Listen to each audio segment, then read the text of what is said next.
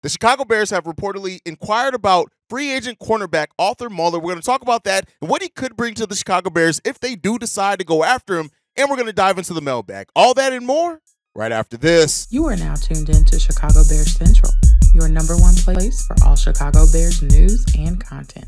What's going on, Bears fans? Welcome to another episode of Chicago Bears Central, your number one spot for everything Chicago Bears related. I'm Hayes. You guys can follow me right off the top at CEO Hayes. But more importantly, you can follow the channel at Chi Bears Central on every social media platform that we're on. Now, with that being said, let's go ahead and jump into the content for today. And first up, Jeremy Fowler reported that the Chicago Bears and Jacksonville Jaguars are among teams that have inquired about the free agent quarterback Arthur Muller. Now, this guy has played a handful of years in the NFL already, 30 years old. And, you know, when you look at a veteran cornerback presence, the Bears may very well look to add that. He's more of a special teams contributor as well. But even with that said, in the 67 games he's played so far in his NFL career, he has 183 total tackles, 132 solo tackles, 3 sacks over that amount of time, and 3 interceptions. Not anything that jumps out the stat sheet at you at all.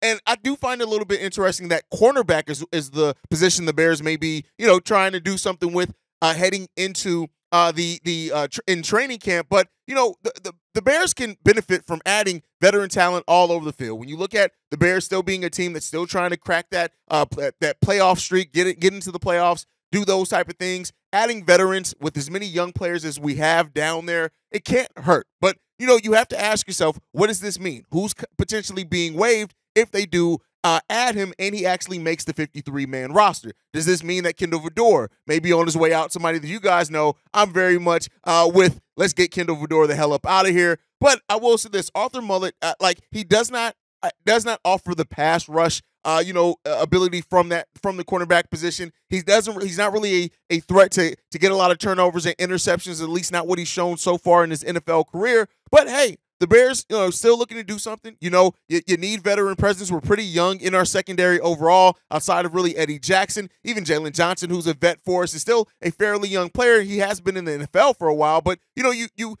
could look. I mean, Arthur Muller is a player that was undrafted, really worked himself up into what he ended up becoming in the NFL. And 5'10", 190 pounds. Like I said, I don't really know.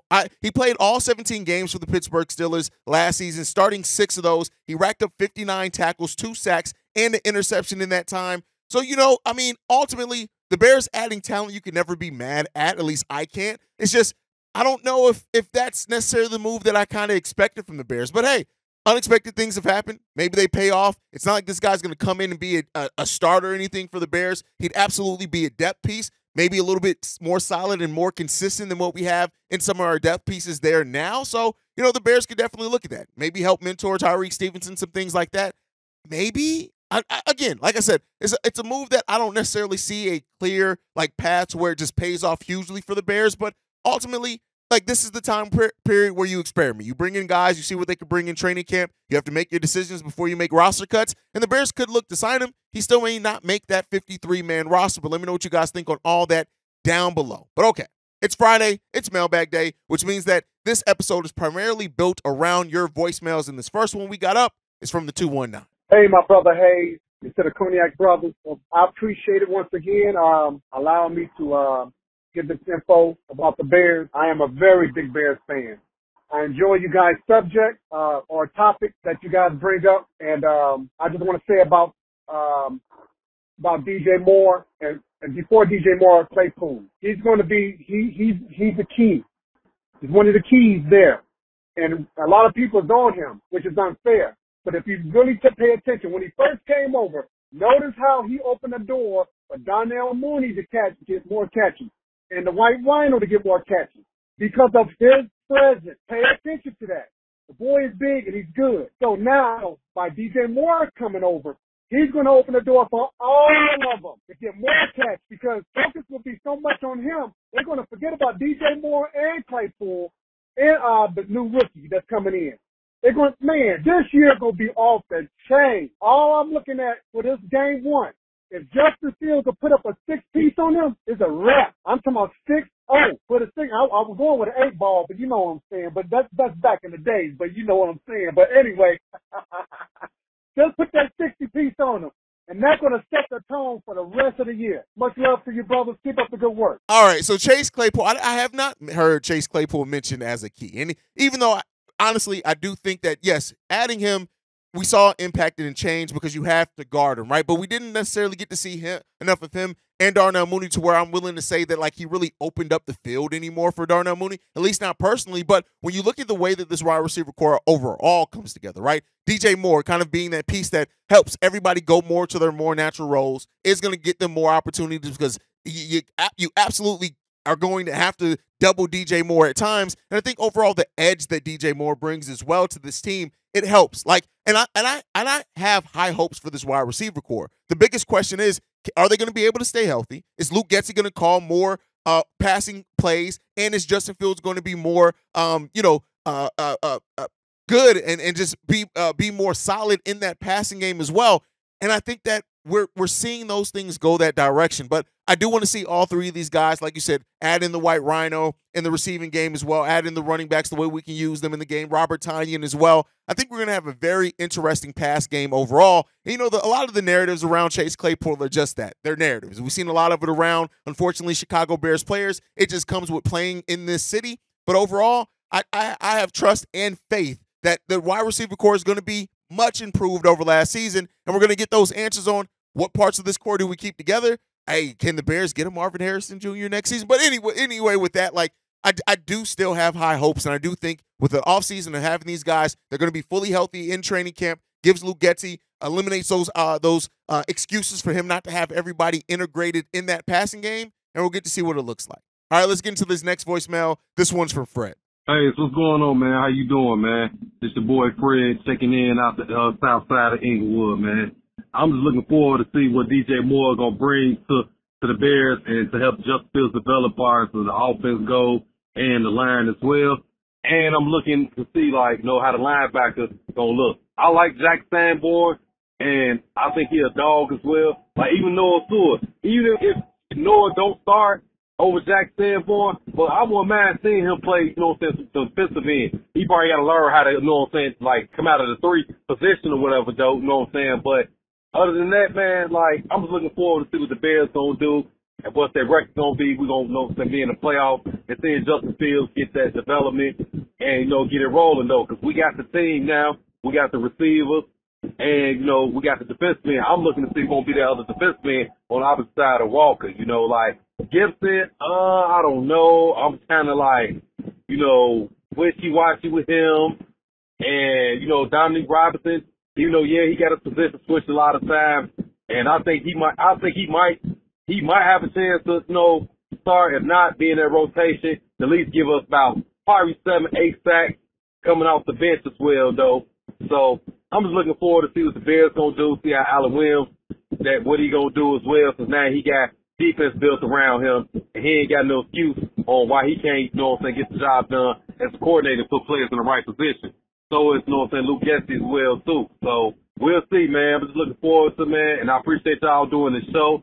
You, Bobby, and C-Dub, the Cognac boys, So keep doing what you're doing, man, and, keep giving us that, that good shit you giving to us, man. Chicago up, bear down. All right, so just by the nature, because we've already talked about DJ Moore, yes, what DJ Moore brings to this Bears offense is invaluable. Like, it's the value that it brings to this team is crazy, right? For a team that just needs everything that DJ Moore brings, for a quarterback that needs every bit of the confidence and competent receiver that DJ Moore is, we need all of that. And so he's going to pay off hugely for the Chicago Bears. But I want to focus on the second part of your voicemail, the linebacking core, right? Noah Sewell, Jack Sanborn, and like I said, I think both these guys are going to play a lot of snaps regardless of who starts, right? But I do think that this is an interesting training camp battle. I do think that either guy has an opportunity to come out of it starting at that linebacking position, and I do think that either way, like I said, we're gonna benefit the most from it. I think that the linebacking core that we have here, and T.J. Edwards, Tremaine Edmonds, Jack Sanborn, Noah Sewell, right? We have so much talent in that linebacking core that the sky's the limit for it, right? How they come together, how they perform in both pass rush and coverage, all those type of things, how they help stop the running game. It's going to be hugely important for a team that just needed a sustained level of play. We got dogs in the linebacking core. And so with Jack Sanborn's ability to play just about every linebacking position, even if he does move to the bench, he's still going to get plenty of opportunity and plenty of snaps to play for the Chicago Bears and make an impact. And same for Noah Sewell. Not as much versatility, I think, in where you're going to line him up at, unless he can kind of learn that to play on the end some. But ultimately, like, Noah Sewell is going to be an impact player for the Bears as well. He's going to be given the opportunity to, and we'll see how he performs in the snaps, his opportunities, all of that. But having him and Jack Sanborn, two very young, talented linebackers in the Chicago Bears organization, you can do a lot worse. Now, as far as who will be the other starting defensive end, I did have a video, I think, late last week, I think it was, which we're late into this week now, but I do think that, that Dominique Robinson is going to be given an opportunity. I still think the Bears think highly of Dominique Robinson. I do think that Travis Gibson is going to be given that time. I do think he's going to end up being that starter just because of what he did the last time we had a formidable defensive line and getting 7 sacks. I do think he's going to get that, but Dominique Robinson is still going to be given every opportunity, I think, to thrive and see what he can bring. I still think the Bears think highly of him. I still think the Bears are investing in his development. I do think that maybe his stock has dropped a little bit just based off how he performed as a starter last season. But I think coming into training camp, he's going to be given all those opportunities. And I wouldn't be surprised at all if, like, him and Travis Gibson end up playing kind of the same amount of snaps when it's all said and done, just by the nature of Dominique Robinson being able to kind of back up either defensive end position. So that's kind of my thought process on it. But I do think that, to answer your question, that Travis Gibson is going to be the starter on the other side of Walker when the season starts. That's my opinion. You guys can let me know what you guys think on all of that down below as well. All right, let's get into the next voicemail. This one's from the 804. I think the Bears in the draft and the trading off season have done a remarkable job. It's almost like a superstar team being put together. But they still have to work on their edge. I think Quinn might want to leave Philadelphia, come back. That'll be a big move. And Akeem Hicks, rumors is he's thinking about maybe why he want to come back. That'll be another good move. You got the money, go ahead and get them both if they want to come. And surprise, you know what? They need to go there to L.A. and get Robinson back. That will really, really help. Allen Robinson carried that team for several years, and his experience is remarkable. May not get much separation, but he's a hell of a receiver. Now, we get them 2 edges, we're good to go. And don't forget, let's get ready to badass starting next month. Bears putting together a superstar team. I'm not willing to say that yet. I hope. And I hope that you're right. I hope that when it's all said and done, we look at it and I'm saying, hey, man, yeah, you were right. We put together a superstar team. But more than superstar, because that becomes names and kind of how the national media looks at you. I don't care about it being superstars. I care about the impact. I think we're going to be a hard-hitting team. I think we're going to be a team that plays aggressively. I think we're going to be a team that's disciplined as well. The Bears started off last season an extremely disciplined defensive team. Didn't get many penalties called towards us. I want to see us get back to that. And with the talent that we have on that defensive side of the ball, I think it's going to be amazing. You guys know, I'm a defense guy. I'm a Monsters of the Midway guy. I think the Chicago Bears are at their best when they have a top 10 defense in the league. And I do think, maybe not this season, but I do think that with the core and what we're building, that we're going to have a top 10 offense and defense sooner rather than later. And I completely agree that we're building a team. We are putting a team together that is going to make us proud as Bears fans. That's my opinion. Not everybody shares that. Hey, that's what I think. As far as the edge position, I think, and I've said this multiple times, I get it that as fans, we always think, hey, what name can we go and acquire? What this, what that? Can we go out and get this big player? I think ultimately the Bears aren't acquiring an edge. I just think with how quiet it's been, the fact that an edge like Yannick Ngakoue is out there, right, that, yeah, has its own issues, but as free agency goes on, you can probably get him cheaper and cheaper, and that the Bears haven't made a move. I don't think that they're apt or really pressed to make a move for an edge without really seeing what they have. I do think the Bears are going to go for it unless something drastically changes in preseason to where they see something that just concerns them. I definitely think that the Bears are going to be moving forward with the edges that we have. I think that's going to be it. And I think we're going to, Ryan Poles, the Matt Eberflus, the coaching staff is really going to evaluate.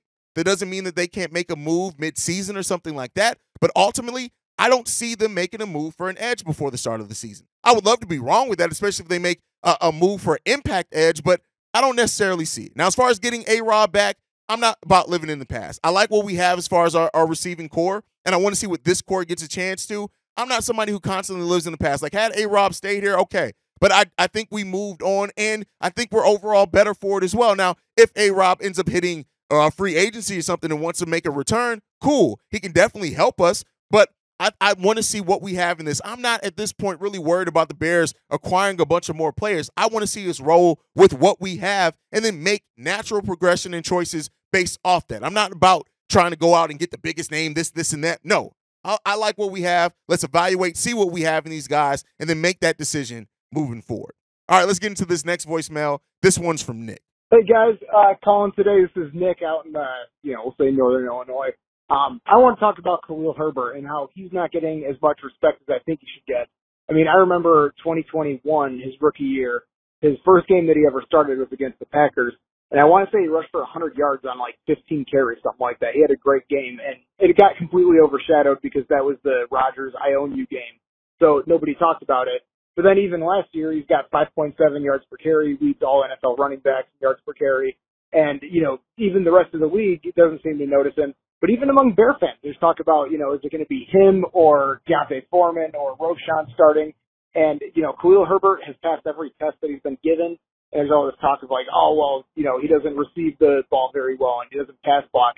And, for my money, what it's worth, if you've ever listened to Khalil Herbert, he seems like a mature young kid who works pretty hard. And, I'd bet anything that this offseason he's been working on catching and he's been working on blocking. So I just want to get your thoughts. I think that Herbert should be the clear-cut favorite to start the whole season. And I don't know why he's not getting that respect. But that's what my thoughts on. And then I just wanted to say that, I've really enjoyed the show. And I think that right now, in the dead of July, after a 3-win season, you guys are still doing pretty good numbers as a show. And I think that once the Bears start winning and it gets a lot of fun, I think all those fair weather fans and all those seasonal fans are going to come out of the woodwork.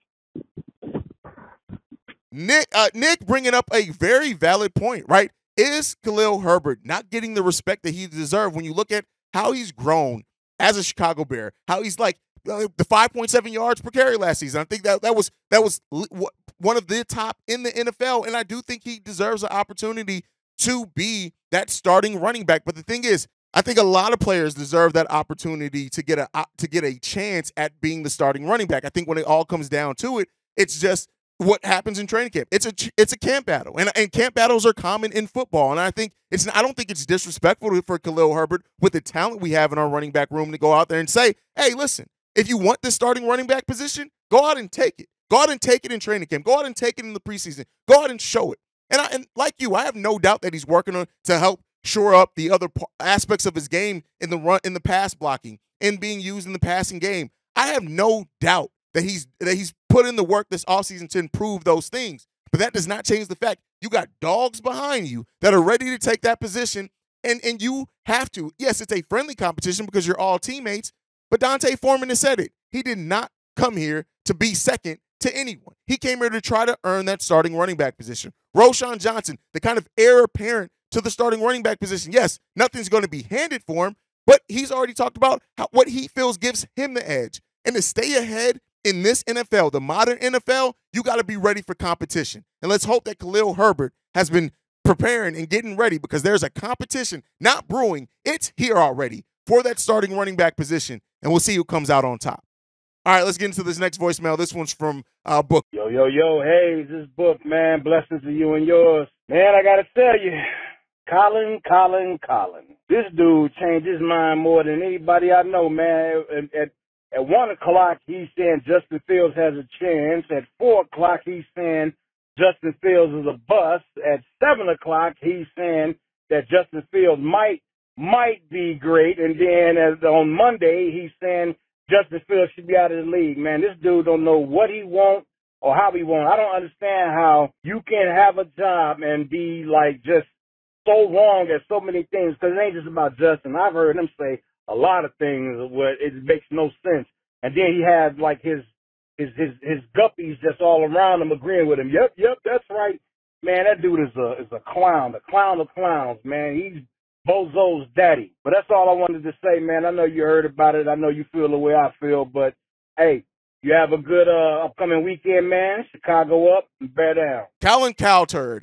Listen, it is what it is. When it comes down to the national media, I look at it as it is what it is. That's just it, period, point blank, right? The national media is going to be what it's going to be. They're going to go off their storylines. They're going to have, their favorites. They're this, they're that, they're this. It's been the same way in national media for over 50 years. It just is what it is, right? Yes, national media, sports media specifically, has gotten progressively worse, but I think with the rise of having people who are able to really be integrated in this team and have a platform that they've built themselves, it's highlighted the fact of who actually has talent in national sports media. And Colin Cowherd, listen, it is what it is, man. That is what it is when it comes to him. Fuck him. But all right, let's get into the last voicemail. This one's from Mike. Yo, hey, it's your boy Mike.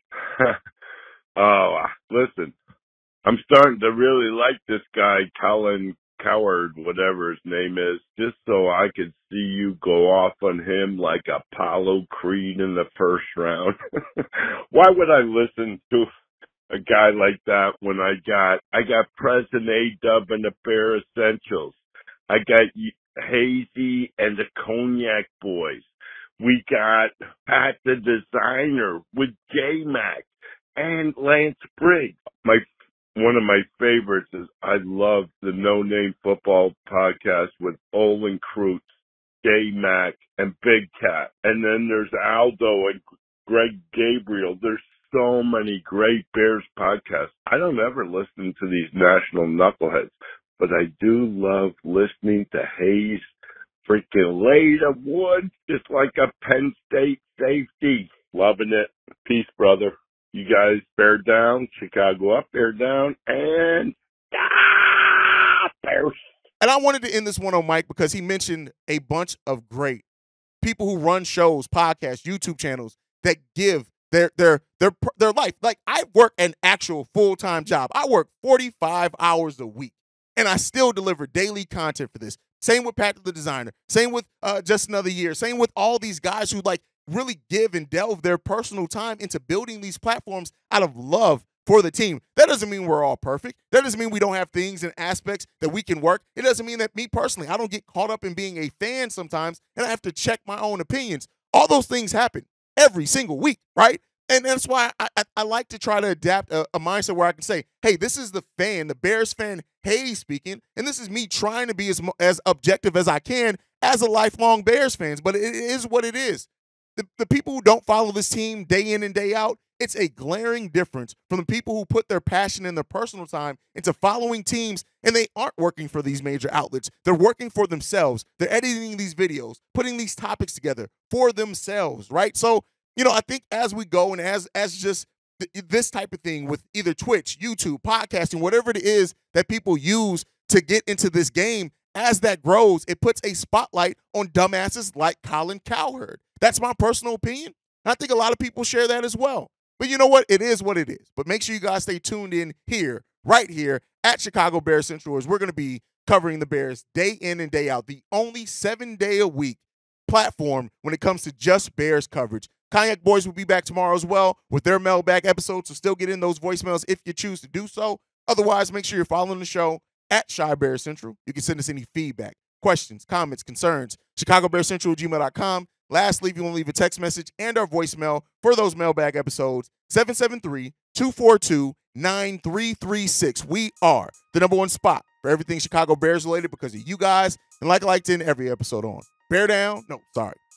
Chi-Town up, but bear down. Love you guys. Peace, y'all.